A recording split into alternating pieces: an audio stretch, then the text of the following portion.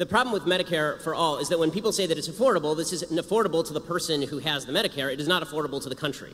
In fact, it is so unaffordable to the country that the state of California was a nut job leftist state, just refused to even pass Medicare for all because it would have immediately doubled the debt. Just declaring things rights does not make them appear. What makes more things appear is a market-based system that creates more doctors, that creates more medical care, that creates more incentive for people to join up. It is better to treat things as goods than as rights, because declaring something a right just means that you have the right to steal it from me. Ben, I don't want to steal health insurance from you. I want you to be healthy. That's why I want Medicare for all. You just want to take my money and my wife's services. Conservatives seem a little confused about how health care works. They're like, oh my God, it turns out the healthy subsidize the sick. Yeah, that's insurance. The idea that everybody who's paying into Medicaid paid for it and now they get out what they paid in is obviously not true. It is a redistributive program, and to pretend otherwise is just silly. The idea that all of these socialized medicine countries have it so much better than we do, particularly in terms of cancer care, is a joke. We are still #1 in terms of 5-year cancer survival rate here in the United States. Sure, there are different areas where we excel. But, Ben, honestly, you're cherry-picking there one particular area that we're good. Overall, we're number 37. That is not a good result. The standard of care is the entire question when it comes to single-payer health care. But the fact is that rationing is mandated as soon as you start having the government run the health care system and decide what level of care people get. They don't care about me. They don't know my child's name. They don't know my name. All they know is how much I cost. So Ezekiel Emanuel comes out and says, listen, I want to die at 70, right? I want to die at 80. That's fine with me. I'd rather die at that. Well, that's good for him. But if I don't want to die at 80, or I don't want my father to die at 80, it's none of his damn business. This idea that corporations are paying the highest tax rate is both, again, true and untrue. The part that it's true is, hey, there's a rate of 35%. The part that's not true is they don't actually pay that. There is giant loopholes. A tax loophole is just a tax deduction that's available to everyone, and some people take advantage of it and some people don't. The amount of tax revenue to the government right now is trillions of dollars every year. As a percentage, it is clearly down. The top bracket now is around 39%. It used to be at 91%, right? But our economy is significantly larger than it was then, and part of that is because of reductions in taxes over previous decades. Well, we tried supply-side economics. Hey, Kansas, how's that working out for you? There's this myth that... It's working out for you. Your business is doing great. Okay, yeah. For example, they hide their money offshore. They do tricks like the double Dutch and the Irish sandwich or the reverse. I would end that. I would say, hey, you know what? If we've got a 35% rate, here's the new rule. You're going to pay 35%, okay? And you're not allowed to hide your money. I don't care if it's in the Cayman Islands. We're going to make that illegal. Corporations they don't have any of your interests at heart. You are a corporation. TYT's it's a corporation. You have 80 employees. I assume that you're not just a greedy asshole, and that you actually would like to help your employees from time to time. You seem to be identifying a higher tax rate in the 1950s with higher level of growth. So if that's the case, why not just tax everybody at 100% and we can have massive growth from here to eternity? Of course you have to find the right balance on all of these issues, including taxes. So I never said there's no end to how much you can... I'm just asking why, though. Yeah. So this leads to... No, wait a minute. So now, look, when that's not to say that that is the right tax rate for us today. And so the exercise of finding the right tax rate is... Guys, try to follow along, okay?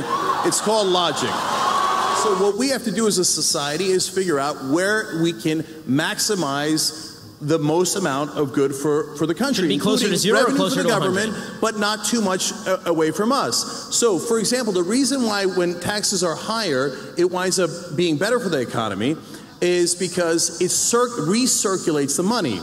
So if you give it to the rich... This is hilarious. If you're uneducated, please at least don't make it obvious. When the middle class has more money, disposable income, they spend it. Why? Because they're not living in the lap of luxury. They're not saving it for their yacht. So they need to buy food for their family. They need education for their family. So they spend it and it goes back into the economy. If you just give it in supply-side economics to the rich and hope that it trickles down on us eventually decades later, what they wind up doing with it is something that is logical. They save it. the problem with Keynesian economics is that it doesn't even work in theory, because again, once you go to the logical extreme, which is remove all of the money from the rich people who are saving all their money and give it to all the poor people to buy hamburgers, that doesn't help the economy or spur the economy. What spurs the economy is the creation of new products and services, and that is only going to be done by people who have expendable capital to actually invest in the new products and services that we all enjoy. This is what creates economic growth. You had an investor, right? When you started TYT, you were given $4 million by Buddy Roemer to start TYT. That's great. That's the way business should work, right? But that money it didn't come from a bunch of poor people buying hamburgers. It came from a very, very wealthy guy who gave you money to create a business a lot of people want to patronize. If you want better products and better services, you need more investment in the products and services. The basic name trickle-down economics is not something that any conservative even proposed. It's a leftist revision of what economics actually is, because you're not giving me the money.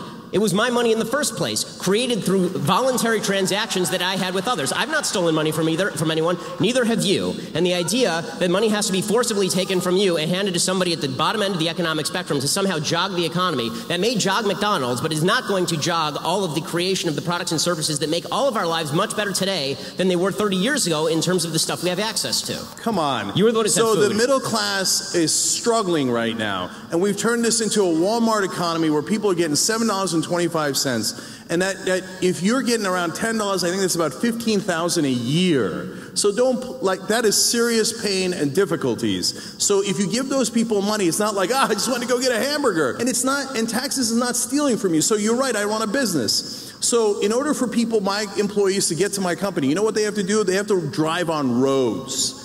Okay, so it's not stealing from me to build that road. I don't think anyone argues that we don't need roads to get to work. The problem is that when you're talking about roads as a percentage of the budget, we are talking about a tiny, tiny, tiny percentage of the federal budget and of the state budget and even of the local budget. So the idea that you're justifying massive tax rates on corporations in order to pay for roads is just intellectually dishonest. I think that the Republicans will definitely pass tax reform. They will do everything. They will move mountains to make sure that those rich donors and corporations will get their tax cuts. Republicans pass tax cuts because they're beholden to their donors. Okay, and Democrats pass tax increases because the unions give them hundreds of millions of dollars every year. And I don't see Democrats complain about this. You got me there. The unions give money to the Democrats. Are you angry about that? I mean, does it upset you as much as, bankers giving money to Republicans? No. The corporations give way more than the unions. So it depends which corporations. That's not really true. Look it up.